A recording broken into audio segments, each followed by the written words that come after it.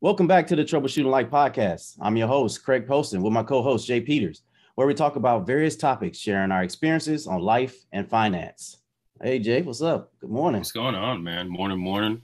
It's Yeah. not a pleasant morning, but it's a morning. Yeah, time change got us. Dude, got us bad, man. Yeah, man. How was your week? I it actually wasn't too bad. It was pretty busy. We had a bunch of people in the office this week, so and then working different places was very helpful. Friday was kind of rough, but it Yeah, is what it is. yeah. I mean, yeah. I'm telling you, I definitely would have stayed, but that's Yeah, whatever. We'll work that out so we can make sure that yeah. doesn't happen again. So, No. And then I had drill yesterday too, so yeah, now that could get tough. Yeah, yeah, because drill really is the early mornings. I think once you get going, it's not as hard. It's not that bad. But yeah, with that getting up in the morning to go do whatever you need to do, yeah. that's the rough part. I think it's just like the mindset change, right? Because when you're in uniform, it's definitely different when you're out of uniform, Yeah. right? So like, I'm not saying my level of respect goes up or anything, but it changes, right? I have to respect people because of their rank or whatever it is, right? And I'm not a big fan of providing respect to people just because they have like something on their chest, right? So. But yeah, Yeah. no. No, that's it's definitely a difference. Yeah, for some reason, yeah, my mind does change, especially back since I was like active duty for a good little while. My mind, when it's time to drill, it starts to turn back to active duty. But then once I get there, I have to realize, no, I'm in the reserves now, and I have to like calm it down or just kind Yeah, of be more relaxed about it. But yeah, I'm very punctual when it comes to, yeah, stuff that deals with military, yeah. versus like, it seems like civilian, you could be punctual. Everybody appreciates, but it's not the same, No, it's not. Yeah. Yeah. So, so yeah. No. What about you, Uh, man? How was your week? it was, it was good. I'll say I definitely was tired at the end of it. Yeah, no doubt. Like you said, we had a lot going on in the office, and Yeah, wife and kids. yeah, How they doing? they're doing all right. Now they're out the kids are out for spring break. Yeah, Oh, that's right. Yeah, yeah, yeah, yeah, yeah. So yeah, I might be, trying to figure out what I need to do early so I can kind of spend a little time with them, or yeah, yeah, yeah, because they'll drive the wife crazy. yeah. No doubt. Yeah, yeah. All in all, yes. Good week. Everybody's doing good. Weekend passed by too quick. I'll say that. No doubt. All right. Yeah. So yeah, your goals. You got any update on your goals, or you just Yeah, restarting a yeah, new one? yeah. I got a bunch of goals, but the one Yeah. but the one I'm putting out on the podcast to keep me accountable, right, is getting a property, right, or at least being on contract or within the option period of a property by the end of March. This past week, I put an offer on Friday this property, man. All right, so it's a duplex, right? It's going for 510. I put down. Oh, I put an offer in for 540. The next day, my realtor says that they're going to extend the deadline for submissions and that their current highest offer is 580. Right? I'm like, all right, I might have to pull out of that one because 580 is a little bit out there. Yeah. Like, and then there's a few properties. So there's three similar properties, all selling for 475 each, all duplexes, right? But the person's also trying to sell that three set as a portfolio Ooh. for 1.4 Oh. million. So, Okay. and they've Okay. already got an offer on the entire portfolio, Oh, and dang. and they're possibly going to get an all cash offer today. We'll find out an all cash offer today for the entire portfolio. But Yeah. if they don't get the cash offer, then I'm gonna put an offer on one of the duplexes. Probably go about 500, maybe 525. But yeah, it's I know. crazy out here, man. Yeah. So we might have to talk about that one after this, man, because Yeah, if we go in as a partner on that one, we probably can seal that deal. So yeah. Oh, no yeah, doubt, no doubt. yeah. So yeah, because if that cash offer doesn't go through, they still want to do some type of financing. We can try to roll in with that. Yeah, Yeah, because yeah, going in as a portfolio would be a lot better. You'll get more out of it. So I yeah. think that yeah, that might be a better option. I don't know, but I'm like, dang, man, 1.4, Yeah, well, 1.4. yeah, I know, and it's crazy right now because of how everything is driven up. Like Yeah. all the prices, everything. Obviously, we can see it with small things and with inflation because like Yeah. gas, food, all the things are starting to go up. So, Yeah, that's not small anymore, man. Dude, gas is over $5 already. I was like, so my girl took my car yesterday morning because I was getting ready for drill and stuff, and she went to go grocery shopping real quick, and she went to go fill up my tank. Dude, she said it was like $65, and yeah. I'm like, I drive a hybrid. What do you mean $65? And I was like, this is why I got a hybrid. I was Yeah, like, dang. no, hey, it's starting to remind. Well, hopefully we don't get like Switzerland. That was, man, I'm telling you, I went to Switzerland and everything was double the price. So say like if Jesus. you something that was $5 would be $10. Like Hmm. literally, yeah, totally different there. Yeah. Well, don't they also pour a lot of that into the people or into the economy? I don't know that Well, for a fact, but yeah, that part I don't know. As a American coming to another country, yeah, especially I'm already living in one country, which was yeah, Germany, and yeah. then I'm going to another country, and I'm like, yo, this is more expensive than Germany. What is going on? I'm going back to Germany. Yeah, so yeah, if we ever hit something like that, I know the income would have to double also Yeah, just to meet that demand.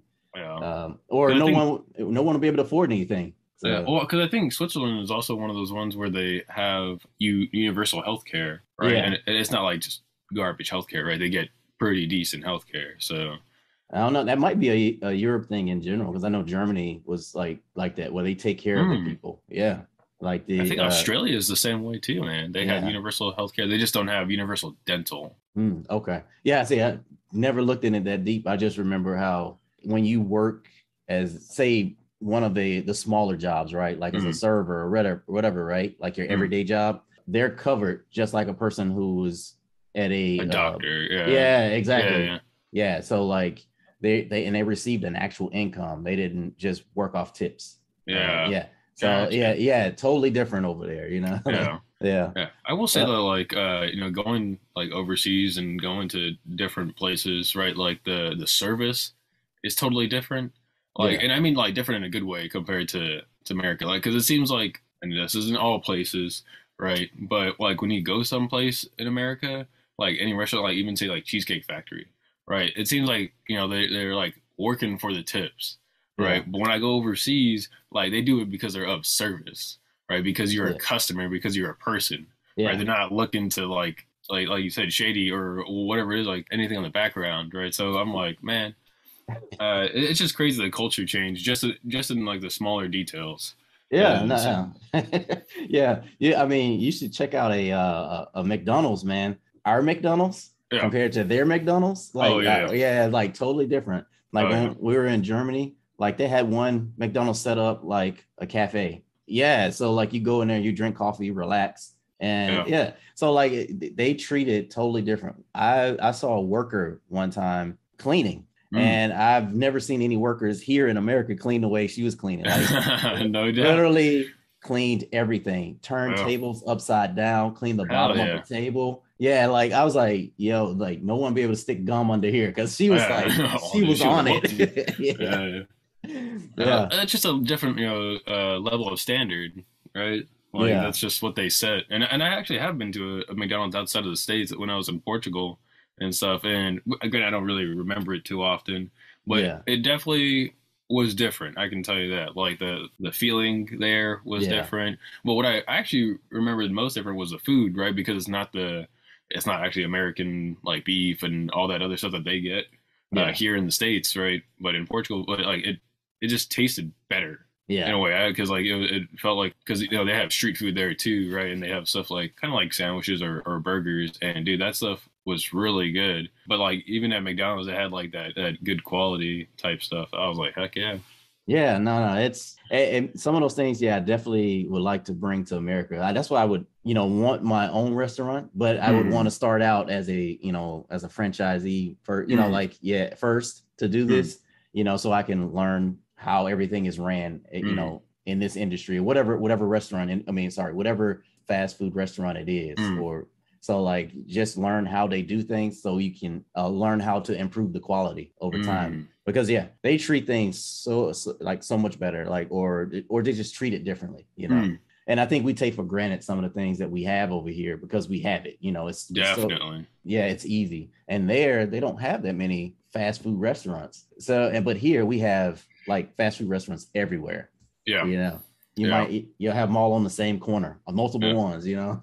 Well, even if it's like, say, fast food joints, it's not really like fast food because it's still like, or it's not, I don't want to say franchise. What's the other word? It's like not mass produced fast food. It's like made still where they're at, right? Because like they still got order. Yeah. Like they still got fried chicken, they still got pizza, they still got burgers, but it's like they make it there. Like they're not having all this frozen stuff come around, right? So so it's definitely different. Yeah, so some of those things like to bring that here, I think would be pretty cool. I think people will respect it. Yeah, I think people would probably change their mind about how restaurants should be treated or fast food restaurants be treated if they saw some of the things that were in other countries. Yeah. I agree. I think just exposing yourself to other cultures and how other cultures interact. Yeah. You just like with people, like with their own people, is just mind blowing or a shock to most people here. Yeah. And I hate to say it that, you know, a lot of people don't travel. Like some people don't make it outside of their city or outside of their town just to even see how someone else is living. I think, you know, that might be a separate podcast right there, man. Like to just talk about that, you know. No, it definitely will be because like I don't want to cover it too much. Yeah, like you said, separate podcast. But no, I think that's one of the benefits of the military is getting you out of that comfort zone, getting you out of your own environment, and then exposing you to whether that's different cultures or different areas of life. Yep. Our topic of this week: don't let anyone else invest more into you than you. Yeah. And this is your topic, Jay, which is a pretty cool topic. So I like it. Yeah. So what this kind of came out from, man. So I was listening to like a few podcasts, or maybe just listening to like some motivational audio, and they said this, right? They're like, "Don't let anyone invest more into you than you," right? And what that means, and they kind of put it in a more tangible way that, like, say if you're in college or if you're in school, right, and a professor spends an hour instructing you and teaching you, that you yourself should spend at least 2 hours, right, or double what they did. Because if you don't, you're letting them pour more into you than you are doing for yourself, right? You're saying that they value you more than you value yourself. So it's just this concept of not letting anyone, whether that's your boss, whether that's your family, your wife, whatever it is, invest more time, invest more money, invest more energy than you will invest in yourself or to them. Right. Because if it's one, not reciprocal, and they see that you're not doing the same things for yourself, it becomes some sort of like parasitic relationship, right? Where they're giving you more than you're willing to put out. And then you look like a parasite just there to take. Right. And I've never wanted to be in the position to take. I've always wanted to be in the position to give to others. Right. And I never want anyone to think that I'm a taker. Right. I want to be a producer and I want to give others, whether that's respect, whether that's time, whether that's money, whatever is like an equivalent or something of greater value to them. But like, and I know we were kind of talking about it a little bit before, but kind of walk me through like your experience for that. Well, I mean, I'll say on that one, I wish I had this podcast or someone in my life to tell me about the professor thing. If someone spends 1 hour and then you need to spend 2 hours outside of that. And I mean, that's something I tell my daughter, not necessarily in that way, but when it comes to, all right, between class, piano, and gymnastics, right? So these things that she's spending time, she's spending maybe, technically, she spends a great deal of hours in class, right? So that means, when she comes home and she has homework, sometimes you might have to do something a little outside of homework just to make sure you're understanding it, right? Right. And then like with our piano, I was like, you could push the class further along if you want to by actually taking the time and practicing, mastering what you just learned from the teacher. So when you go to class next week, when she does it, when she sees that you're already picked up everything, hitting the notes properly without, messing up, then she's just going to push you along further, right? You know, it's kind of like that, you know, you see, oh, well, they're retaining it, right? You know, and I mean, I think that's showing appreciation to the person that's teaching you by retaining the information, by actually doing a little bit more than what was given to you in the class. And that's the same way I tell about gymnastics, right? If you want to be a gymnast, to me, I think, you know, because you literally have to be a well-oiled machine, right? You can't put crap in your body, and you have to constantly work out to make sure that you're strengthening up certain parts of your body to be able to handle yourself. And I, you know, I tell my daughter this, I'm like, hey, you want to be a gymnast, you know, you got to put a little bit more time. So she just had to meet this Saturday, right? So I asked her, I walked up to the coach and asked him, hey, what should my daughter be doing, you know, outside of your class? And then he was telling me, you know, core exercises, do some chin ups, do, you know, what's that, wrist strengthening exercise and ankle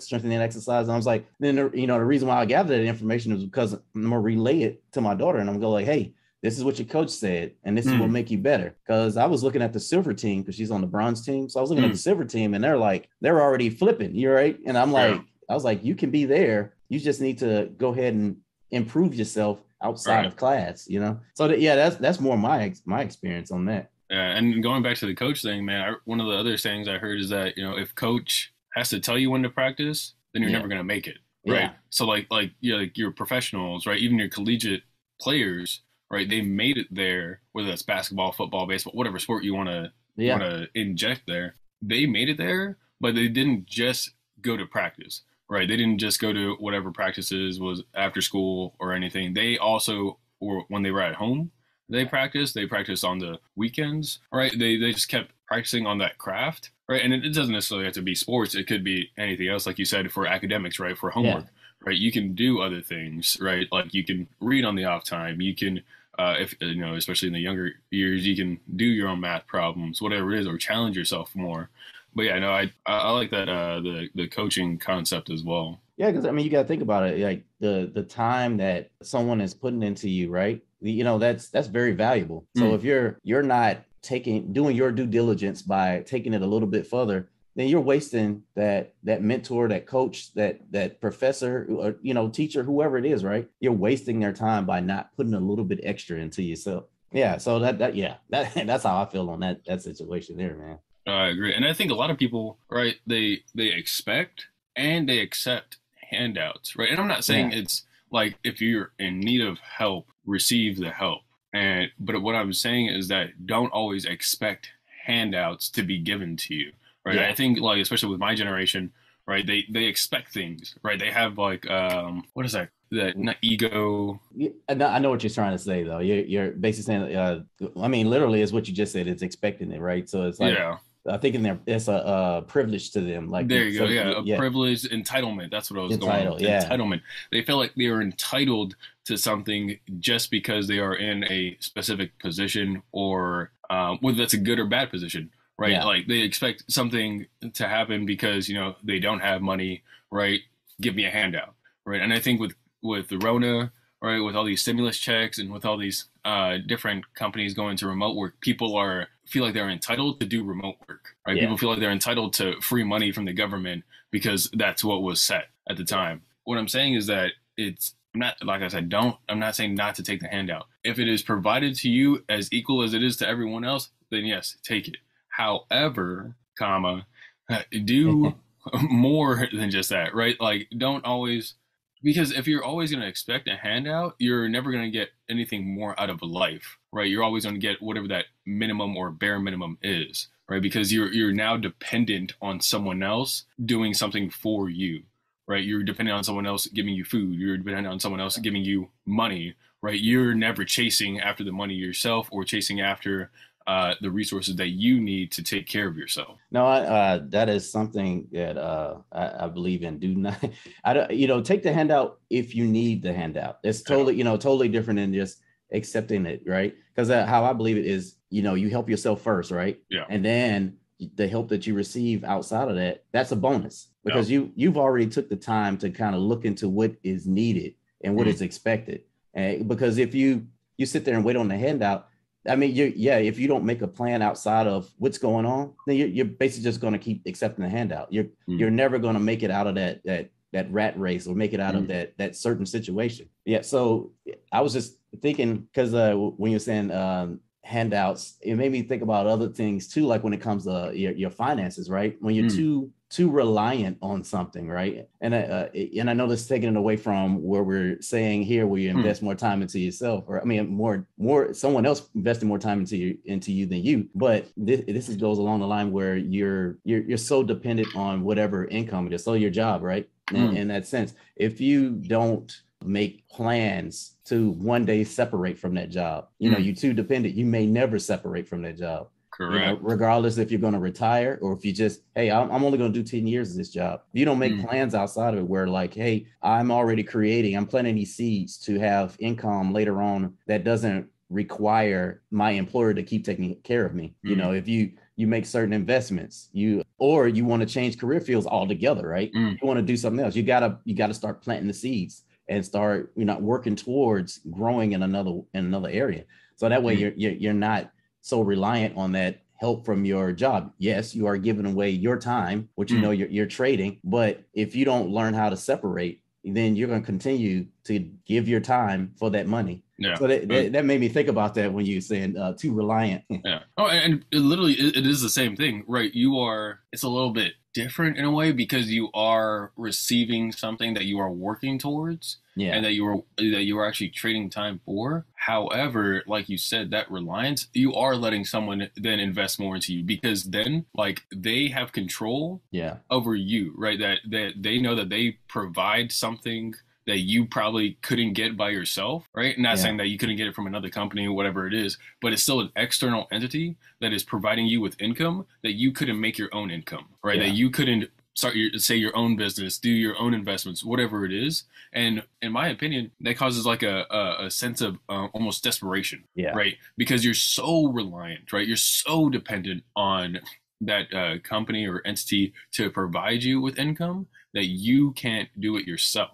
Yeah. So no, like no. No. I was just agreeing with what you did. No, that's true, man. Yeah. So so you act on this sense of desperation, and in my opinion, it can become incredibly toxic. It can become incredibly stressful when you're only getting income from that one source, and it's not from you, right? Because yes, you'll be working, right? Yes, you'll be doing as much as possible, but they have no entitlement to you, correct? And you have every dependency, they're not dependent on you, right? They don't need you specifically. They can always find another person to replace your position. And I was saying, like, I'm not saying they would do it, right? Right. Yeah. But it's still a possibility, right?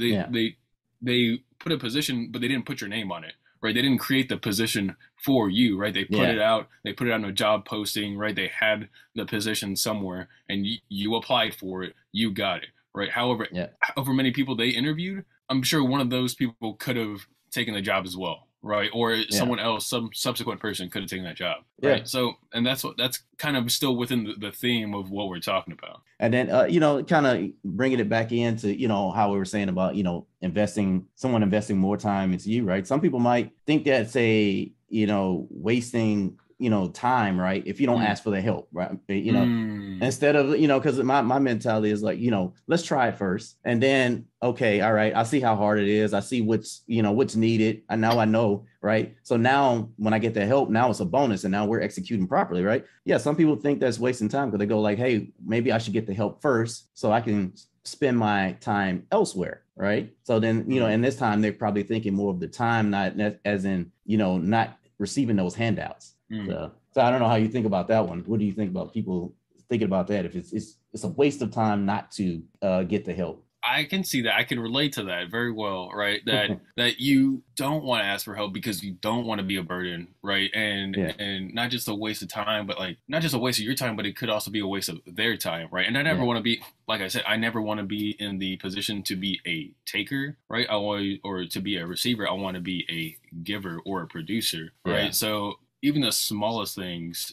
right, man, like asking for advice, right, on something, getting into a group of people that already know, but you are either going to like go out and do it yourself and figure it out. There's a group of people that could have already given you that knowledge, Yeah. right? I'm not saying you shouldn't still experience it yourself, but there are like things that could have connected a lot quicker, Yeah, right? exactly. Yeah. And in my opinion, right, like stuff like Rome, right? Rome wasn't built in a day, and it wasn't built with just one person, right? Right. Yep. It took a collective of people. Granted, of course, there was a leader or a group of leaders that kind of started or architected it, but it wasn't just one person, right? So, and if you're trying to build your empire, your legacy, it's not just you that's going to have to help build it. Yeah. So to me, it is a good point, because I do that as well. Like, I don't try to seek help, even though I know it will help me in general. Yeah, because I mean that can lead into the next one, right? When a person doesn't have any type of investment in it, they don't have a reason to stick around. It's easy for them to Right. quit. Yeah. It is, and that's another principle, man. Like, when people wake up in the morning, they don't have anyone dependent on them, right? And I mean, I can say this because I don't really have kids, so technically, no one is currently dependent on me, as in I don't have kids, I don't have a wife, whatever it Yeah. is. But I still put it into my mentality that there is someone in the future that my income relies on, right? That the opportunities that I'm taking right now, they can take further opportunities, right? Whether that's in education, whether that's in money or finances, whether that's in opportunities or exposure to different things, right? The things that I'm doing right now are to make sure that they can also receive those opportunities or better opportunities. Yeah. No, it's kind of like this thing I heard. I think it was on another podcast. It's like when you pay attention, right? Oh, So no doubt. yeah. So No doubt. when you've already invested the time, you invested the money or whatever, right? You're gonna find a way, right? Find a way to make sure that this succeeds, or find a way to make sure you get through it, right? Yeah. So, and and I see that a lot of times. That for me, I use student loans. I wasn't expecting anyone else to pay that student loan back except myself. So it made me want to figure out how to finish school, no matter how rough it was for me, because I knew I had this loan I need to pay back. So I'm like, okay, I have to get a job after this because I need to pay this loan back. And so it made me come up with a way. If it wasn't going to be through employment, it's going to be like some kind of creative ideal I had to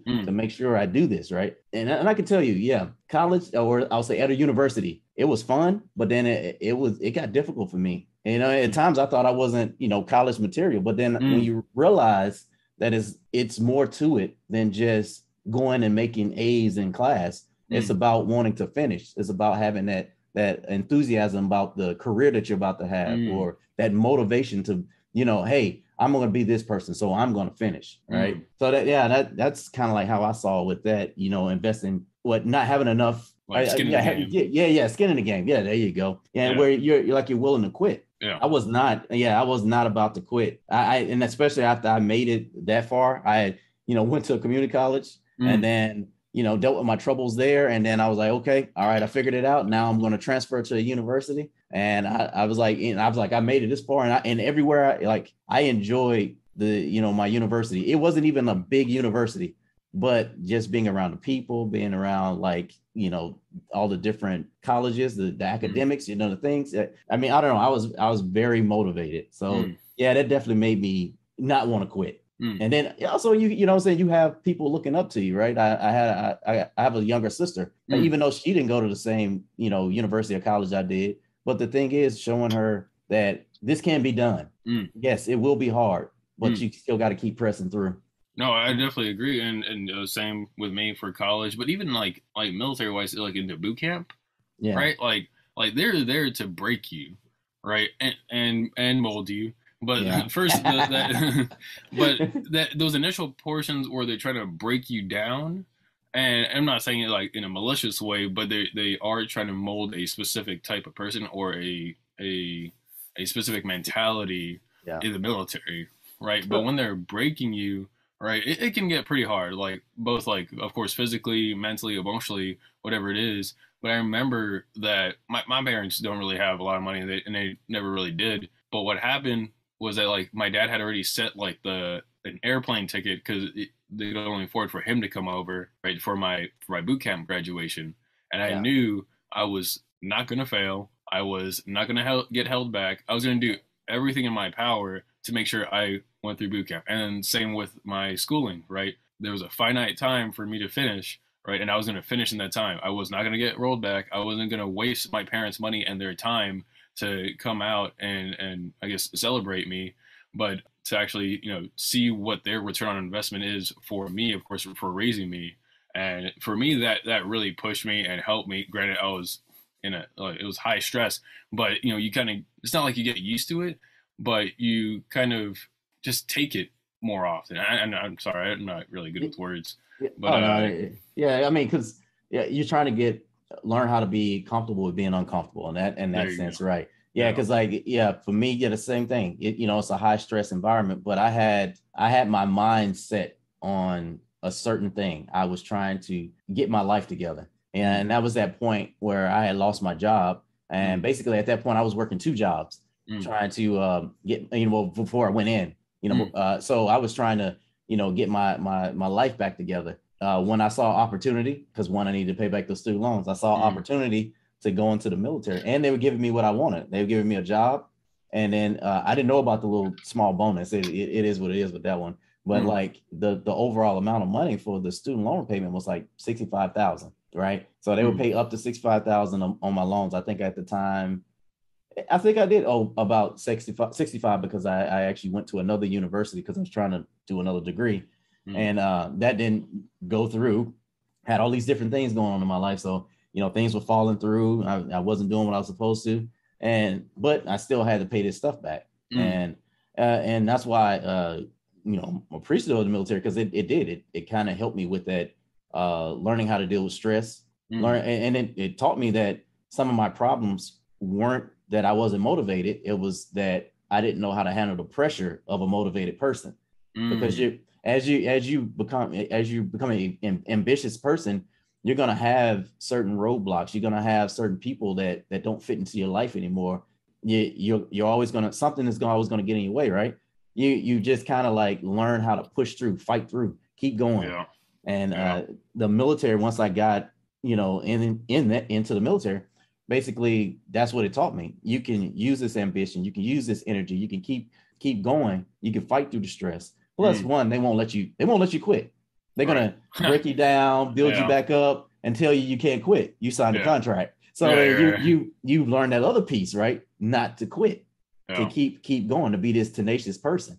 Yeah, because you have an obligation, right? And that's going to be another podcast, right? Is respecting your obligations, right? Because you have an obligation, like you said, for the military, you have an obligation because you signed a contract, right? Yeah. But you also have an obligation to your family, right? To your kids, to your employer, right? So that like I said, that's going to be another topic. Yeah. I know we don't have to go too deep in that one yet, but I mean, the thing too, if you don't put a little bit more time then you're the person that's that's interested in helping you, like your mentor, right? That mentor can get burnt out, and in me personally, how that situation affects me is, how the Army, because I'm Army, U.S. Army, and the leadership a lot of times are forced to take an interest in their soldiers, or what I'm saying, or as they like to say, the junior enlisted, or the junior officers, right? So whatever their leadership is, it's kind of more known that they're supposed to take interest in them and help them out and help them get to where they need to go.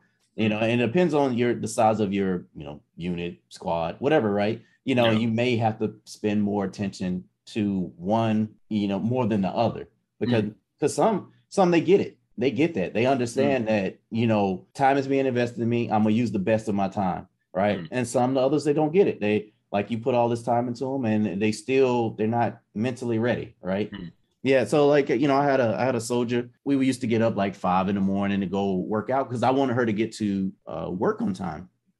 Her appointments would also affect PT time. And so she had appointments like super early where she would it would only take her to where it's time to come to work. Yeah. So I came up with the solution. Hey, let's just get up a little bit earlier. Hey, she agreed and was, I guess, excited because I was actually taking an interest. And how I explained to her what was happening is we are forming a relationship. Now, it's not an intimate relationship. It's not anything like that, right? No dating. But we're forming a relationship where we understand, hey, this is what we're doing, right? we're trying to get you prepared where you don't, you're not ready to get out of the military, or, you're trying to push forward and move to the next level. So, as I'm doing this and waking up every morning, we had conversations. She was a mature person, so it was easy to have conversations with her. So we work out the hour we're supposed to work out. And sometimes our workouts end up turning out better because when you do normal, regular PT with the unit, you have to do all this other stuff to go along with it, these prep drills and all this, all the things, because it's part of the regulation. Yeah. But when you're off on your own, you can go like, okay, let's stretch for 5 minutes, saying, get a quick warm up, and then boom, take off running or break into hits exercises or whatever, right? So like you get more time into it, but there's more time that I'm spent with this person doing these things, making sure that they're gonna succeed in their career.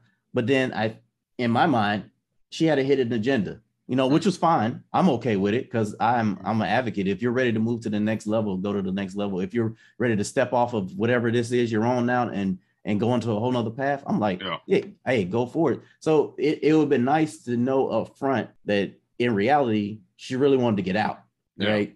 And that's the reason why a lot of times when I counsel her on life and counseled her on military, because I was starting to pick it up, and before, but it actually, I think she wasn't the main reason why I was ready to get out, but she was kind of more of like the icing on the cake, because I've had other soldiers, it's the same thing. Yeah. Where they're not mentally there. They're going through the motions to get whatever's done. Because when I was in Germany, I had soldiers, they could not pass a PT test. And I could not understand why, especially when they look healthy and fit, right? And so that's when I know it's mental. So I spent the same thing, spend this time, take them on 5-mile runs, or go out to the field and we do nothing but hit exercises, or you know what I'm saying? Basically just, full out, pushing hard, right? And, that takes a toll on the body, and that takes a toll on, but, pulling it back in as being the mentor, right? As the coach, this extra energy that's put out, it kind of makes you wonder, right? Okay, should I be pushing this energy off to my family? Right. Or should I keep pushing this energy off on people who have these hidden agendas? Yeah. That right there made it where I had to start to make a decision. Hey, where do I want to spend my energy? Do I want to spend my energy helping my family, pushing my family? Because the same enthusiasm that I have to mentor, these soldiers or whoever, right? Whoever wants the information from me, then I should probably start to kind of transition more over to my family, because I was like, hey, I got young kids and I want them to be groomed up right, because it did teach me something by helping, young individuals try to get to where they want to be. Because that meant that a lot of times the mentality is built at home. Yes. That culture that you have at home, right? That teaches you, hey, you're supposed to invest more time in yourself than the person that's helping you. Yeah. I definitely agree. And I think if you're not exposed to it at a younger age, because you're more impressionable. Jesus. I got you. At a younger age, right?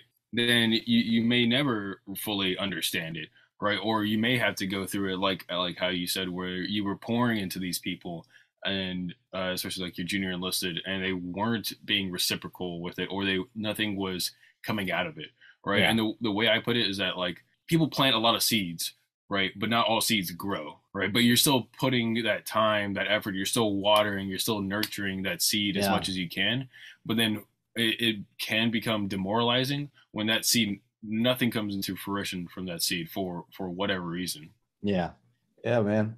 So I guess we should start to kind of taper on down, because this is a really good topic, because I know we could keep going, but we're gonna start transitioning to our frugal and cheap segment. Now, this is something that I know some people think about or talk about, right? Or make a big deal about, because I've seen it on articles where they go like, hey, this such and such, it just tipped this amount of money, right? Right. So we'll put this under the cheap and frugal. Only tipping a couple of dollars at a restaurant, right? Is that cheap or frugal? Which one do you? That is definitely cheap, and the reason why I say it's cheap, and it's kind of in theme with this, is that you're these people are working hard, Yeah. right? And I'm not saying that they're doing the most laborious things, but as a person that has been a server and has been in like a service type of industry, Yeah. they definitely deserve more than what they're getting paid. So for me, a minimum is 20%, right? Or $5, right? Yeah. Like if I'm only getting a couple things, right, and it's not necessarily like $5 isn't like the 20% or is more than the 20%, then I'm gonna give them $5, right? But no, I typically tip 20%. Now I will say that is if they are serving me, if they are delivering something to me, but if I have to pick it up and they just hand me a bag, Yeah. I'm not tipping that. I'm Yeah. not tipping that because that's not the same. Like they're not providing any additional service than just standing behind a counter. But if they're interacting with you, if they're taking your order, if they're refilling your drinks, like, Yeah. and the thing is, I do 20% even if it's bad service. Like Yeah. I don't care, right? It's about being a blessing, right, to others, right? And the blessing, and again, I'm not a religious person, but the overall blessing is that you can be a blessing, right? Is to be in the position to be a blessing. So if you can't tip 20%, then you shouldn't be there, Yeah. right? Like you shouldn't, like, I don't care how much it is, right? If it's a bougie restaurant, if it's a just a regular restaurant, if you can't tip 20%, don't be there. And I can't remember who it was. It might have been like 50. It might have been like Rick Ross or something. But they were like, man, if you can't buy two of them, then you can't afford it. Yeah. No, that is a good way to look at things. For yeah, restaurant wise though, it does depend on the service. Yeah, because Yeah. for sure. But then that's one of those things. I still end up giving them 20%.